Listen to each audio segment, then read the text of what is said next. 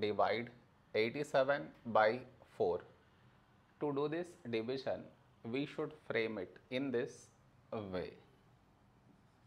87 here, 4 here. This is your step 1. Next, here we have 8, here 4. When do we get 8? In 4 table, 4 2's 8. Now we should subtract, we get 0. After this, bring down the beside number, so 7 down, so 7. A number close to 7 in 4 table is 4 1's 4. Now we subtract, we get 3. After this, no more numbers to bring it down. So what we do is, we put dot, take 0, so 30.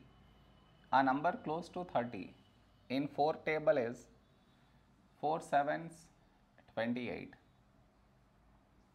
Now we subtract, we get 2. After this, we already have the decimal, so directly take 0, so 20.